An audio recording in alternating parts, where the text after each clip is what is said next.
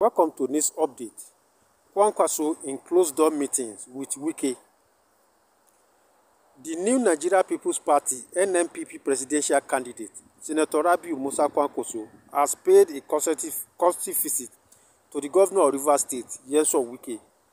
It was reported that the meeting happened on Sunday night in Port Harcourt, Rivers State, ahead of the project commissioning ceremony scheduled for Monday. Kwankwaso running mate Bishop Isaac Idausa also joined his principal in Port Harcourt for the meeting. Kwankwaso will be commissioned in Butanawa Internal Road in Emowua local government area on Monday at 1 p.m.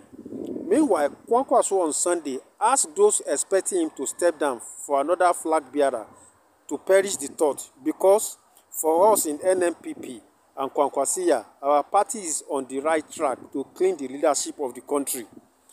Speaking at a forum with the Nigeria Guide of Editor and senior journalists in Lagos, Kwankwaso said he is the best man for the Aso Rock Villa job. The report of my stepping down are coming from detractors who go about concocting stories to suit their mind. Anybody who think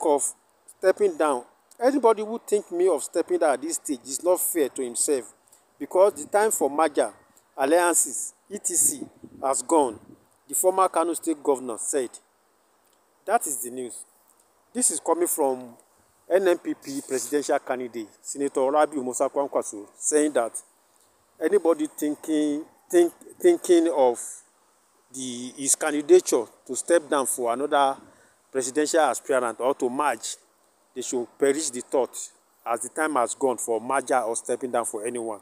Let know your opinion in the comment section of this video, and don't forget to subscribe to this channel for more updates. Until I come your way some other time, God bless you.